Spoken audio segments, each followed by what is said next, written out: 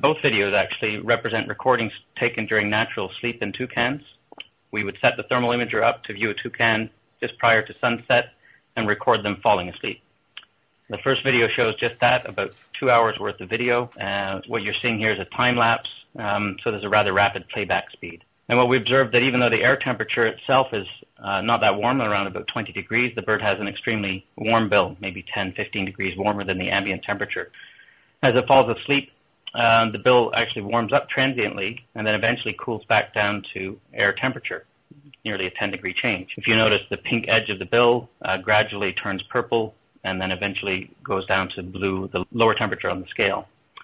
These changes in bill temperature likely accompany a change in core temperature of the bird, as it's common in warm-blooded animals or endothermic animals to lower their body temperature during sleep. These birds adopt the lower temperature, but in order to do that, they have to dump the body heat somewhere, and we're proposing that they use the bill to dump that body heat.